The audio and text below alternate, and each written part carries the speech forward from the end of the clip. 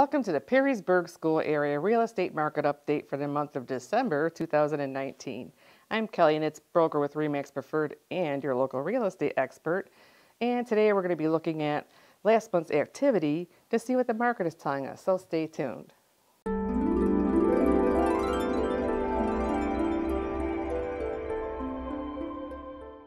We're going to be comparing the numbers from Perrysburg Schools to all of Wood County.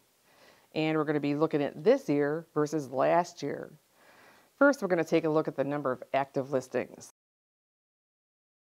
The number of active listings for the month of December 2019 in the Perrysburg School area was 137. That's up 15.1%. We needed that. We had such a shortage for so long.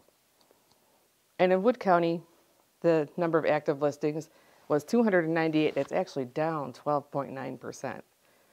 So if you're looking to sell, we need some more listings. The average days on the market actually is an important indicator, so let's see what that looks like next. The average days on the market in the Perrysburg School area was 126. That's up 29.9%. And that is quite a lot of days compared to what for the past few years. You put one on the market in Perrysburg and it's gone if it's priced right.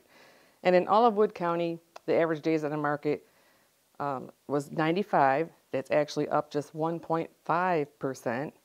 And so we need more listings, it looks like. The number of homes that have closed or sold is something else that we need to look at once in a while to see what the buyers are doing out there. So let's take a look at that next. The number of closed transactions for the month of December 2019 in the Perrysburg School area was 31, and it's down 19.2%. And in all of Wood County, the number of closed real estate transactions was 104, which is actually up 8.3%. And finally, the average sale price gives us an indication of what price ranges they're selling and the supply and demand in the real estate market. So let's check that out. The average sale price for the month of December 2019 in the Perrysburg School area was $294,084. It's actually up 21%.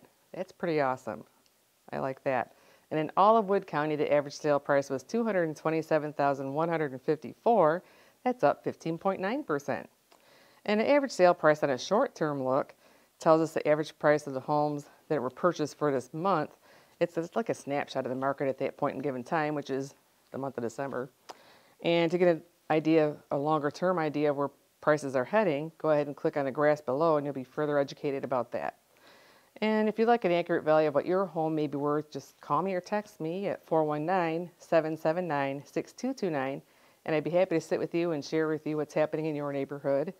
And I want to thank you for watching the video. If you found it useful and helpful and liked it, click the subscribe button and you'll be notified when the next video becomes available. Thanks for watching.